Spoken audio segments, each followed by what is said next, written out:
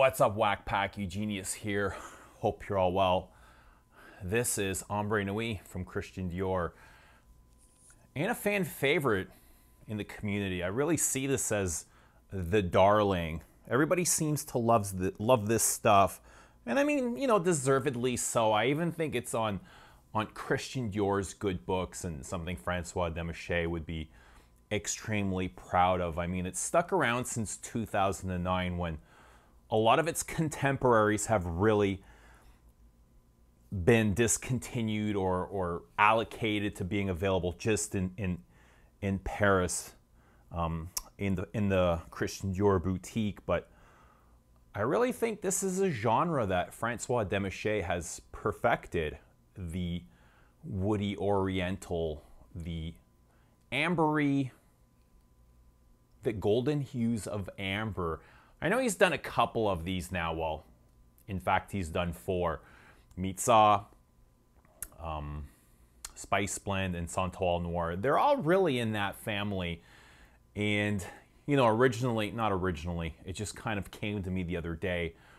Well, I don't know, just going over this, how much the genre, not specifically Ambre Nuit, but the genre reminded me of one that Chanel did. And I always figured, you know, at least I imagine that Dior is always chasing Chanel in some aspects, and I was trying to figure out if this was their answer to Coromandel. But I don't want to make this video about that. I'm always shitting on Dior. Let's just focus on Ambre Nuit, because it's definitely a great fragrance, and it deserves the attention without being compared to someone else. But there is that debate of, you know, Ambre Nuit, and I see this a lot, is an ambergris fragrance. Is it an amber fragrance? Is it one, or is it both? Or, you know, is it all three? And to me, I see this really as being both, but dominantly more amber, as in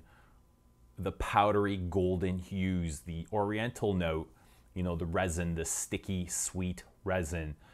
There's definitely some form of ambergris in here. I don't think this is the best. I wouldn't call this, you know, a photorealistic ambergris, or if I were to recommend somebody an ambergris fragrance, this isn't one that would come to mind. But, you know, I get aspects of ambergris. It's, you know, it adds a little bit of warmth, and it's pastel-y and almost animalic. Like, it's got animalic qualities, but I don't really find this challenging or dirty, or, you know, it's got a slight saltiness to it. It's missing a lot of ambergris qualities that I like in my perfumes, or, you know, in my ambergris compositions, like that aldehydic, soapy accord, almost that marine-like quality of just the ambergris floating and bobbing in the ocean, you know, for decades and decades. And I'd like it to be a little bit more animalic, possibly. I know Guerlain's done something really similar to this with Encens Mythique, which is it's a rose ambergris, opposed to, I find this more amber, but I think their ambergris is more spot on, if I had to add like a picture to ambergris. But this to me opens up very fresh, very crisp. It's got a very sparkling rose to it, and it's very peppery. There's a lot of spice in here. And just trying to determine, you know, the name Ambre Nuit. Ambre obviously came from ambers, not ambergris, but Ambre Nuit. The Nuit part, I think they're taking from, you know, the warmth of this. Nuit obviously means nighttime. And just the spiciness, because there's a whole lot of spice in here. It's very peppery. And just the other day, you know, spraying this up in the air, for the first time, I picked up what I thought was cinnamon. And a lot of it reminded me of Ambre Narguilé from Hermès. And I'd never really associated this with Ambre Narguilé. And I'm not comparing it to Ambre Narguilé. It's just, I got a little of that cinnamon, and I almost felt like, you know, warm apple pie. And as much as this is a warm woody oriental, I can definitely see gourmand notes in here. It's got a lot of sweetness to it, especially in the opening. I think the majority of that comes from the benzoin, but it's got that really sparkling, effervescent, fresh rose, and that's really contrasted with the warmth of the ambergris. You know, it's got a lot of that pepper. And the rose, it starts to die down right after the opening. Very sparkly and fresh, and it just kind of really, it's like watching a rose unfold until it turns a little bit powdery. I get a whole lot of powder from this fragrance.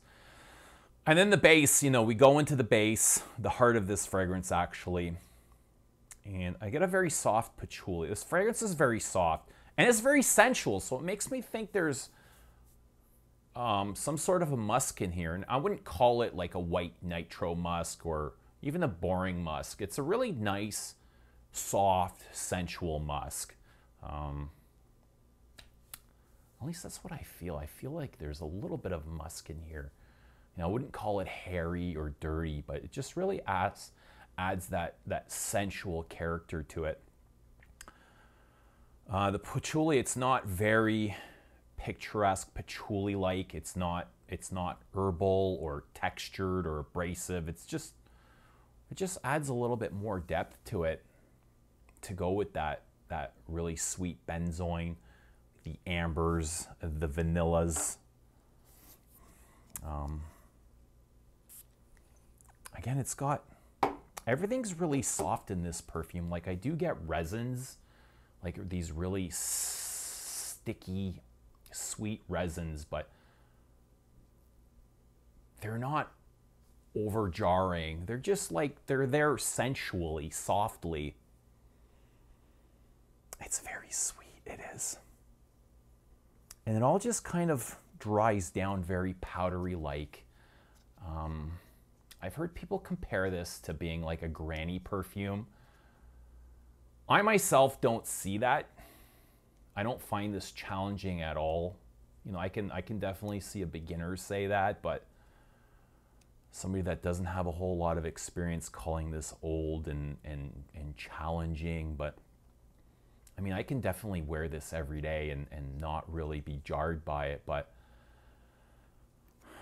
in that base with that, it's got that really churchy, warm, soft, you know, that incensey feeling.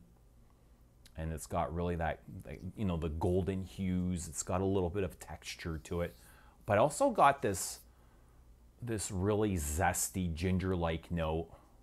And it makes me feel like I'm smelling like a gingerbread cookie or a gingerbread house. And it's also got that texture to it, that coarseness that you would smell from a gingerbread house. But there's days where I love wearing this, and there's days where it strangely bores the fuck out of me and I kind of regret wearing it. So I never know what I'm going to get. And a lot of times it does wear differently on me, you know, different facets. I guess with body chemistry, different facets will appear more than others, or, you know, but, and I hate to say that because I really do like this perfume, but there are days where it just honestly bores me. And there's days where I was just like, I marvel at its beauty. It's like standing outside and watching this, like this marvelous sunset, you know, it's this beautiful sun setting. It's a very romantic perfume, and you're seeing this really beautiful sunset. And then the days it doesn't work, I'm like, where the fuck did that sun go? It's just really cloudy and shitty outside and gray and dreary, and all I want to do is crawl into bed and wash this perfume off. You know that feeling? Like you kind of regret putting it on, or you kind of regret the crappy day. But that's how I feel. You know, other than that, I think it's a really lovely perfume. And I'm going to score this. The score that I give on the bottom is on the days where I really like it. And I'm going to forget about the days where I find it boring and I don't care for it. I think that's the most fair way to put it. But the best way to round this up is just very soft, sensual, you know, contrasted with a very sparkly, effervescent rose in the top that's very peppery. A warm base, so you got that fresh contrasting, the warmth from the heart. That's the ambergris, the very balmy ambergris. It's got that kind of waxy, fatty, almost cosmetic-like accord. It's really sweet and I don't know, just like cozy. That's how I see it, as a very cozy scent. But again, it contrasts, you know, the night aspect. It does have some darkness to it, which is those spices. But I really love the dry down. I love that theme of golden powdery hues, you know, textured frankincense, patchouli. I'm not crazy about sweet benzoins, but I mean, you can either take it or leave it. It's come as you go, you know. You can't have this composition without benzoins. And I do usually find these compositions sweeter, woody orientals or ambery orientals. For the most part, they're sweet. And I think it's to offset. I think almost benzoin in its raw form has almost an animalic vibe to it, where it's like, it's off-putting. So they almost have to cover it up somehow. There you go. Really surprised by that cinnamon though. And I really believe it is. There is some cinnamon because it's got an overdose of spices in the top. But yeah, there's my review of Ambre Nuit.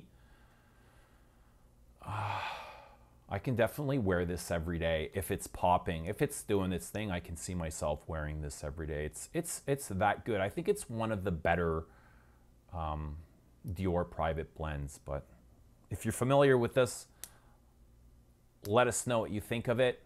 I'm not sure. I haven't smelt the Maison Christian Dior line. This is the older from the Prive collection. And I don't have a batch code. Oh, here it is. It looks like 4501. 4S01 if somebody wants a reference, or 4501, one or the other. Can try both. Looks more like an S. 4S01. Anyway, let us know in the comments below what you think of this. Is it privé worthy? Do you find it boring ever, as I do? You know, I'm kind of perplexed. How does a fragrance do that?